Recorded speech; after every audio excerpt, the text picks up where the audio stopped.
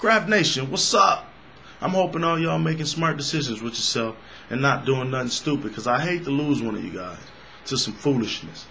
Check this out. You got a chick 350 pounds decided to sit on her boyfriend, which was 120 pounds, and kill him. And the killer part about this story, besides him dying, is she only got 36 months in jail and 4 days in community service. Now, I could do that standing on my head. Now, Kevin, it was an accident.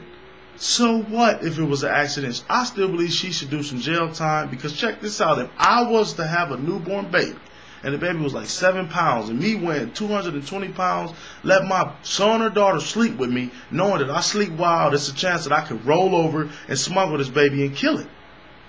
And let's say that happened to me. I bet you my black ass would be sitting in jail. So what's the difference between me and her? You know, I know things that I shouldn't do. She knew she should not sit on him. Now, I don't know why he let her big ass sit on him, but regardless of the fact, it's a man dead in the situation, and this chick basically walked away.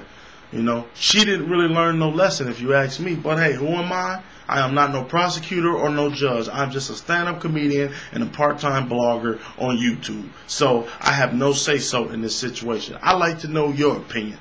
Do you think that she should spend some time in jail? Do you think fat people and skinny people should date? You know what? I shouldn't say that, because it's a lot of fat people who make smart decisions. You know, they just do not want to hit the gym. Now, no offense to all my fat people out there. I love y'all.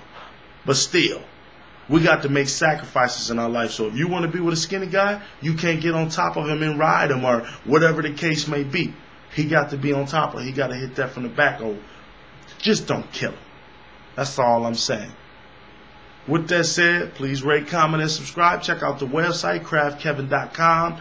Go over there if you want to chat with me. A lot of y'all want to chat on Facebook. I really chat on my own site. I even got some games that you could probably get addicted to, because I got addicted to a few of them. So sign up and become a member and support me, because YouTube ain't showing me love like they used to, you know?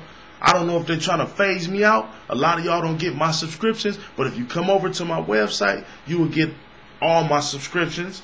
You'll get all my schedule, you know, my comedy shows and more. I'm out. Peace.